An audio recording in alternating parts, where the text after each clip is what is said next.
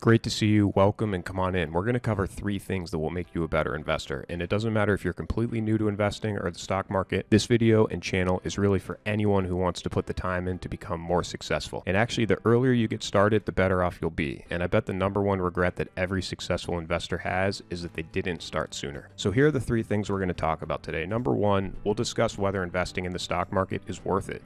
Can you make money? Can you beat the professionals? What does it actually take? And then we'll take a look at the early days of some of the wealthiest hedge fund managers on the planet, and we'll talk about lessons that they learned early on in their careers. And then number three, we'll do a quick financial modeling tutorial that will allow you to see how stocks are priced. It's literally so simple to understand that you'll get it in less than a minute. But this powerful model is the basic building block that hedge funds and Wall Street analysts use to make their stock predictions. If you're coming back, thank you so much. It's great to see you again. I started putting up videos last week, and even though our community is small, it's so much fun to watch us grow bigger and bigger every day. It's exciting and it's truly humbling, so thank you. If you're new, click the button here and subscribe to my channel today. When you subscribe, you're going to get notifications about my latest videos, and I'm also going to upload every single weekday. You're going to learn about investing and personal finance, and I hope we can all learn, grow, and become more and more successful together, whether you're just starting out or you have years of experience. Are you ready? Let's go. So part one, is it possible to beat the market? If you're playing for the long term, the answer is absolutely yes. You may have heard of the efficient market hypothesis, which basically says that the market accurately discounts all known information and it's reflected in the price. That is simply not true. Humans and even trading algorithms are fallible, and they misprice things all the time. The market is not a perfect discounter of the future, and you can take advantage of mispricings which occur literally every day in different stocks. So here's the deal. The system is set up for you to win. That is absolutely 100% true. This is not a casino where the odds aren't in your favor. The markets tend to go up over time, so if you're long, you will make money over the long term. You also have advantages over the institutions. You don't need to pay for trading costs anymore. You can go online and get access to so much research that wasn't available 5 or even 10 years ago. Here are the things that you need to do in order to think like a winner in the stock market. Number one, preserve capital. You need to win when you're right and avoid losses when you're wrong. If you're down 20%, you need to be up 25% just to make up your losses and get back to even. If you're down 50%, you need to be up 100% to get back to even. Look, this is hard, but most people give up before they win in the markets. So stay in the game. That is absolutely key. Be persistent, always learn, and always stay flexible. Stay humble with your wins and use every loss as a learning opportunity. Number two, follow your own path. The world's most successful investors all did things their own way. They found a way to win, and they found a way to win consistently. What that means for you is that there is no one answer. If there were, then one person would make all of the money all the time, and that's never happened before in the history of the markets. So people are always developing new ways, new strategies, and testing different things on how to be successful and how to make money in the markets. And by the way, those rules change all of the time. So there is no perfect investment strategy. The perfect investment strategy is one that fits your own style, whether you're a technical trader, whether you look at the short term, at the long term, whether you're a fundamental investor, a value investor, it doesn't matter. You simply need to find trades that have a good risk reward, i.e., if you're right, you're going to make more than you lose when you're wrong. Before we get to the financial modeling, let's take a look at number two, a few of the most successful hedge fund managers. One of my favorites is Stan Druckenmiller, a macro trader. Apparently his net worth is $4.6 billion. He started his firm with $1 million under management in 1981. And that AUM generated $10,000 in fees, which isn't very much considering that his overhead was $110,000. He did well his first year, but he was in a deficit in terms of his operating budget. And so he took all of the firm's capital, which was $50,000, and in an effort to save the firm, he bought T-bill futures, which ended up generating a negative net worth for the firm of $40,000. So he was in the hole when he first started his firm. He went on to compound money at 30% for 30 years. If you put $1,000 into his fund, you would be walking away with over $2.6 million by the time he finished. Paul Tudor Jones is another one of my favorites. I just want to spend 1 second talking about his very first trading experiences. He talked about this in an interview at Goldman Sachs with Lloyd Blankfein, where he said he had two phenomenal learning periods early on in his career where he lost everything. In one instance, $10,000 went to zero, and then he took another $20,000 after that and lost that all too. This was in 1978 or 1979. He started his firm a few years later, but his most formative experiences related to early losses that he had. After he formalized his investment process and really started focusing on protecting the downside, his business took off, and he now has a net worth of $5.1 billion.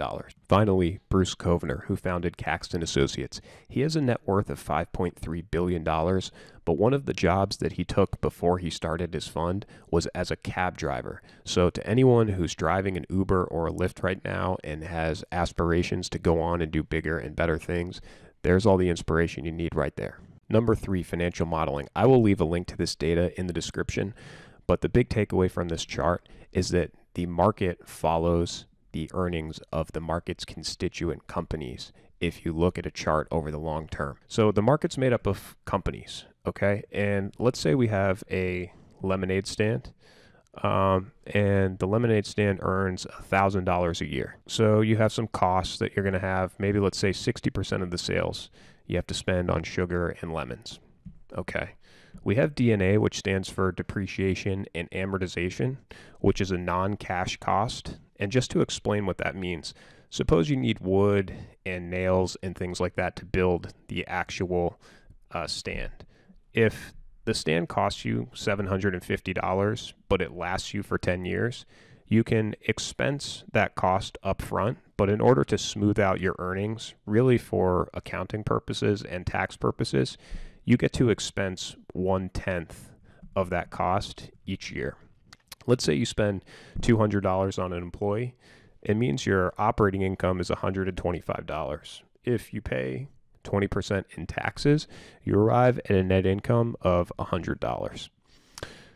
Every company in the stock market has an outstanding share count, which represents the number of shares that the company is capitalized with. You'll notice sometimes that there are common and diluted shares. We don't need to cover that right now, although it is important.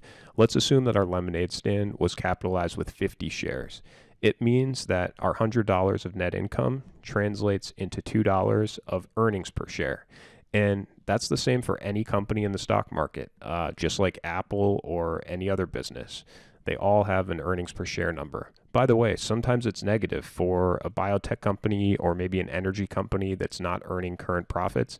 EPS may be negative. Their expenses may be greater than their revenue, or they may not be making revenue at all. But over the very long term, as we saw with that chart, every company is always priced on the basis of future expectations concerning the cash flow of a business, and that is without exception. Over the long term, that is the way things work. So if we take an NPV of that $100 earnings stream, that $100 annual earnings stream, the net present value, if we discount the cash flows at 10%, is $1,000. Okay, so what does that mean?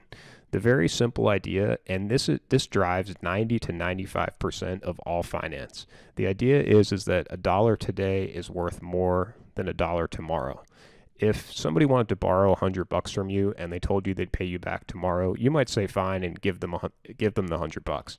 If they said, hey, I want to borrow $100 from you and I'll pay you back in 20 years, well, you may not lend to them, or if you did, you'd want a whole lot more than $100 back. So that drives the idea of an interest rate. Basically, what am I charging for the money that I lend? And if I can lend my money out somewhere else, I may not give it to a company or to a borrower. So we always have to discount future cash flows by the amount that the capital providers are willing to accept as a return on their money. I'm going to breeze over how I got to the 10% discount rate, but just know that a good rule of thumb is around 8 to 12%.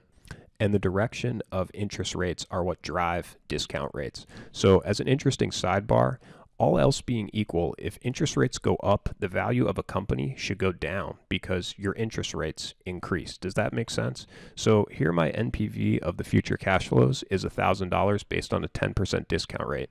If I increase this to 12, the value goes down, and that makes sense, right? You're discounting the future values by more.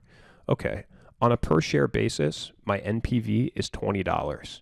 And we already said that my current year earnings is $2 per share.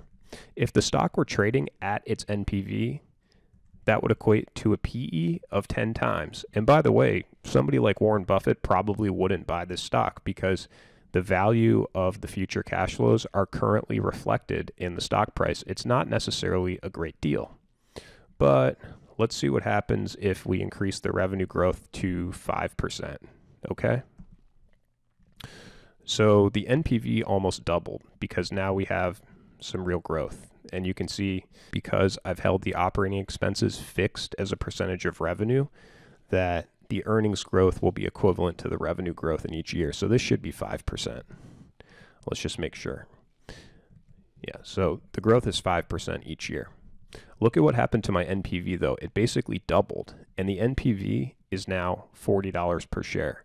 Okay, so the PE has gone up to 19.8, which is essentially where the S&P is right now. But let's say I get to buy the stock for that original value of 20. Okay. My entry price, or my PE, based on current earnings, is still 10 times. But my price based on, let's say, 3 years out, when we're earning 221, is 9.1 times. So the stock is actually getting cheaper as the earnings grow. Or said a different way, if I believe there's revenue growth of 5%, then I should believe in an NPV of $2,000 or almost $40 per share. If the market is discounting zero growth and the market believes the stock is worth 20, I can make a lot of money by buying a $20 or a $40 bill for 20 bucks. Does that make sense? That's literally all Warren Buffett does. So that's about all for this video. I know we covered a lot of things quickly, and maybe to some of the more experienced people, this is old hat and you totally already get it. Maybe I was too descriptive, maybe not descriptive enough. Just leave me a comment and let me know so I can get better and better and help more and more people. And by the way, this is helpful for me too because it allows me to clarify my thinking. So thank you so much. And hey, don't forget to subscribe to my channel. Make sure you hit the button below and turn on the bell. And just a quick thing, I wanted to provide some resources for free because I said that it's a great time to be an individual investor. So I will leave the links to each of these 4 websites in my description. But number 1, Yahoo Finance. I can go and take a look at Apple. I can see what their average EPS estimate is for this year, 2020, and also next year. I can go create my own model and see if my earnings estimates differ from the consensus, and on that basis, potentially make an investment in the stock that will yield me money. So this is a great resource. It's Yahoo Finance. The next one is Market Screener, and I really like Market Screener because if you notice, they will give you EBITDA estimates as well, which Yahoo Finance does not. We didn't cover EBITDA in this video, but if you add our operating earnings together with depreciation and amortization, you have EBITDA. I'll cover that in another video. Next is FinViz, and I really like FinViz because, again, it's free and it shows you the most recent analyst upgrades and downgrades for a stock as well as their price target. And finally, you can use Y charts as well. Full disclosure, I'm a subscriber, but I'm not affiliated with them at all. They're not paying me to say any of this stuff. I think it's a pretty good program. There are some things that could be improved upon, but you can also use some of their features for free, and I recommend checking it out. Thank you so much, and I'll see you soon.